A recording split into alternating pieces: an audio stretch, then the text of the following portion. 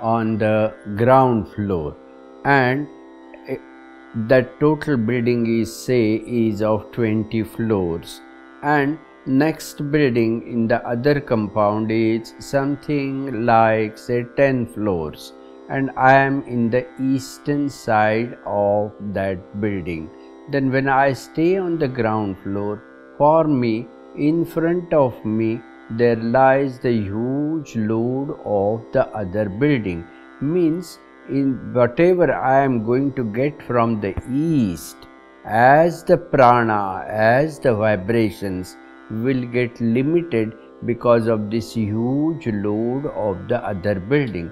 But in the same building, if I go on the upper floors like 11th floor, 12th floor, then I get connected to unlimited air column because the other building is shorter.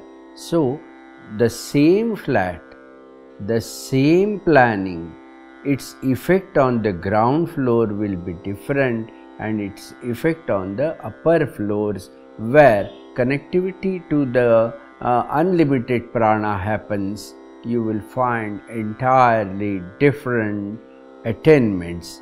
And again, if you check their birth charts, then you will find that this ground floor person who is staying with a huge load of other building on the eastern side, in his chart you will find probably 159 contains Rahu or the Saturn, or either of the lords of 159 is debilitated or aspected by the Saturn, and the person who is staying on the 12th floor, for him he is connected to the unlimited sky of the eastern side, then you will find in his chart he is having own sign Mars or own sign Saturn and own sign Sun, that is Sun in the Leo, and as such there is no relationship or aspect of the Saturn.